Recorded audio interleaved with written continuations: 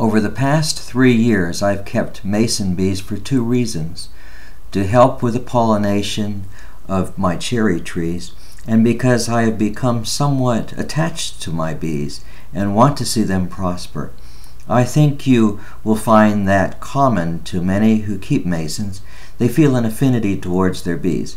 It sounds silly to have an affection for an insect, but masons are pollinator extraordinaires thanks to their hairy bodies, fun to watch, and native to the Pacific Northwest. And, more important than anything else, they need homes to prosper and are losing habitat in urban sprawl.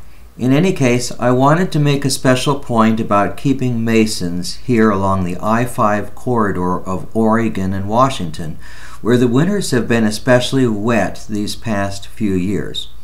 After the masons have cocooned and sealed themselves in for their hibernation, I would highly recommend opening up their reed homes, separating out the cocoons, and keeping them in your refrigerator. If you don't do this, you will certainly lose bees to fungus and molds that invade their homes. When your fruit trees just begin to flower, place the cocoons in new reed tubes back outside where you need them, and in several days they will be happily working for you. The males make first flight, and that's about 2 days before the females.